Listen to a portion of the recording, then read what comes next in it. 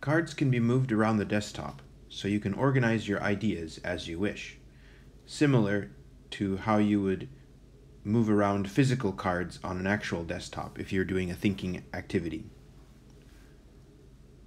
Cards can be linked together as a sequence as well.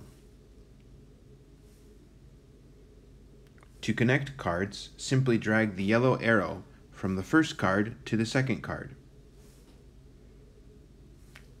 To disconnect them again, tap on the yellow connection.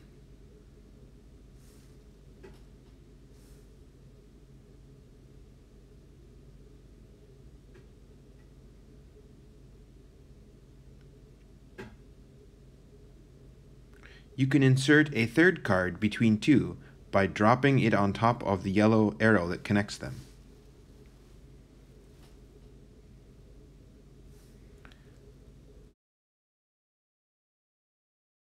You can move your group of cards around on the desktop as one unit by dragging the minus circle handle that's attached to the very first card in the sequence. If you tap on it, it will collapse the whole group into one stack, and then tap on it again to expand.